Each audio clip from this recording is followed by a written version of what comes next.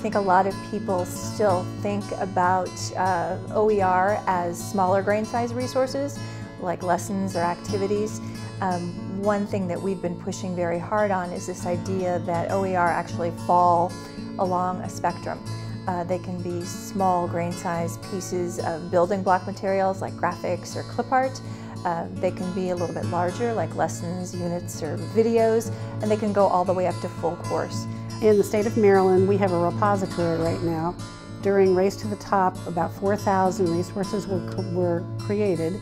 Our content specialists have gone through and updated those resources so that they can be used in a repository today. They are resources that are either links or lessons, lesson plans, simulations, just a variety of things, video, etc., etc. In the districts I've worked in, what we're trying to do is we try to use OER in project-based learning. And so one of the challenges we've had is having our teachers go out and curate information, curate content, curate either resources or lessons or units of study to bring back to help students learn a different concept.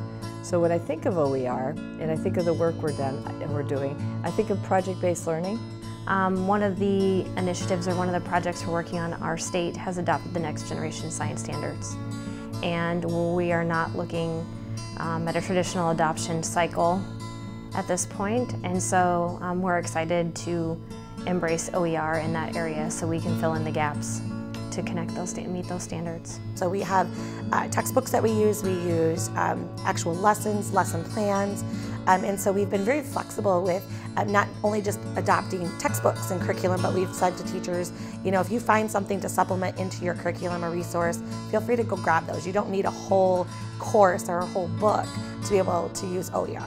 In this era, when we really have teachers that can identify the most powerful instructional standards, what is it that the students are supposed to learn? Not just what we teach, but what is it that we want them to learn and be able to do as a result of our teaching?